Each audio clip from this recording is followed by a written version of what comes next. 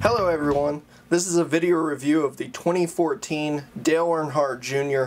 National Guard 124 scale diecast.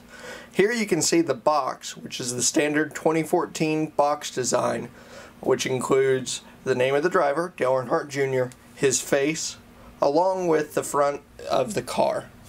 Here, as we spin the box, you can see the tag, which shows production of this car as 7,056 cars.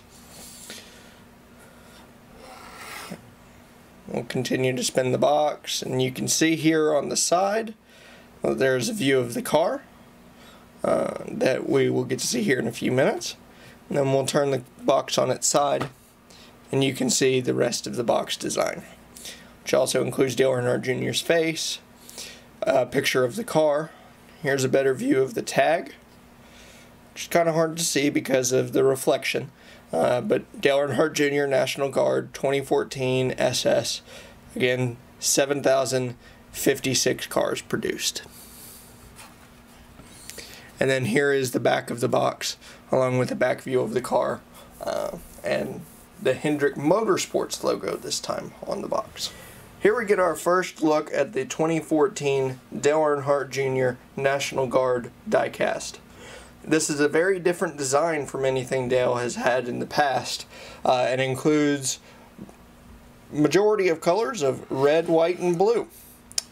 The car also has, which does not come across very well on the video, but it does include a metallic finish to the car.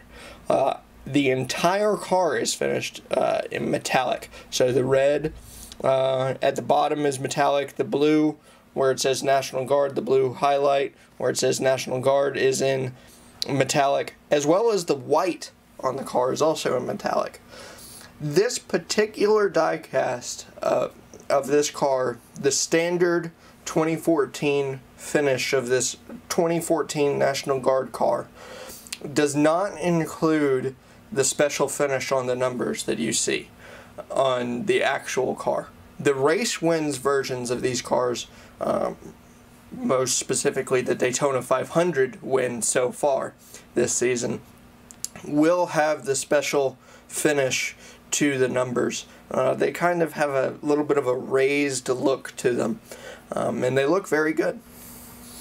Here we get another look of the car, which this particular car does have hood open, trunk open, and the roof flaps open, which allows you to see all the different details inside the car, as well as inside the hood and trunk areas.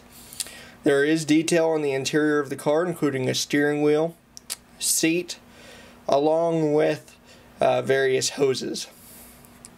In the trunk, which is hard to see because of the lighting and also the angle, there is some detail, including the fuel filler, fuel tank, as well as a fire extinguisher.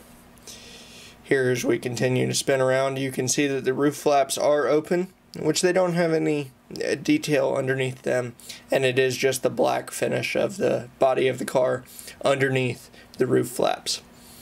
Here, as we continue to spin, you can see the rest of the car, along with some of the hood detail, the underhood detail, including the engine, as well as a couple of sponsor logos underneath the hood, which are Mountain Dew and Chevrolet.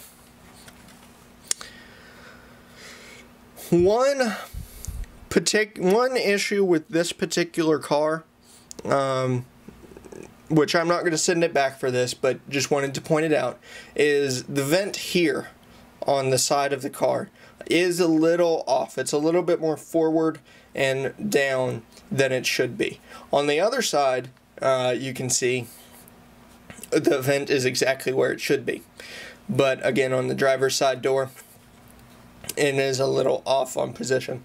It doesn't do anything to affect the car overall. None of the other stickers appear to be off, but that is a little bit lower than it should be, and just wanted to point that out.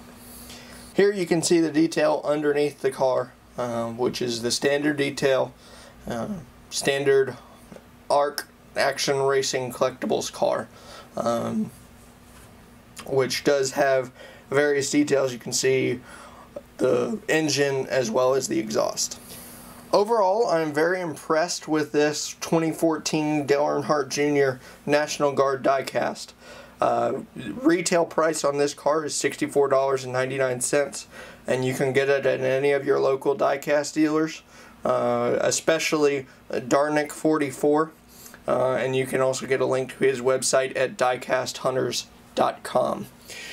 This car has great detail on it. The paint scheme on this car is excellent.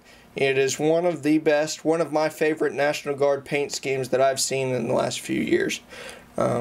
Just a great looking car, and seeing this car makes me even more excited to see the Daytona 500 winning diecast car, which once those do come out, I will definitely have reviews of those in the future. If you have any questions or comments, make sure to comment below the video. And if you like this video review and wish to see more, especially the ones that we're doing in the future, make sure to give this channel a subscribe, and you will be alerted to any future videos that come out.